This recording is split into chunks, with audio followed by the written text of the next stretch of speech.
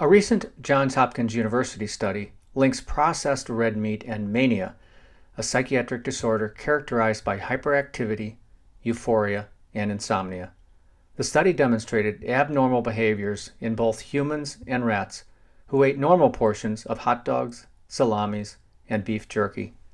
These processed red meats contain nitrates that are used to cure meat.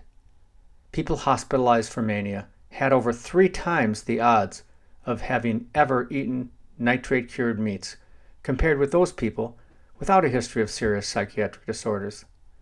The study analyzed the eating habits of more than 1,000 people with and without psychiatric disorders. Nitrates, chemicals used to cure meat such as beef jerky, salami, hot dogs, and other processed meat snacks, may contribute to mania, an abnormal mood state characterized by hyperactivity, euphoria, and insomnia.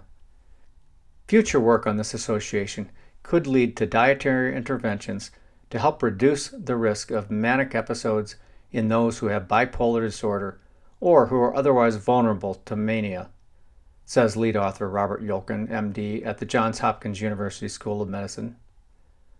Please follow us on Facebook and subscribe to our website for ongoing email updates about the dangers of red meat. This is Dr. Mike Martin at Physicians Against Red Meat. I wish you a long, healthy, and happy life. Thanks for listening.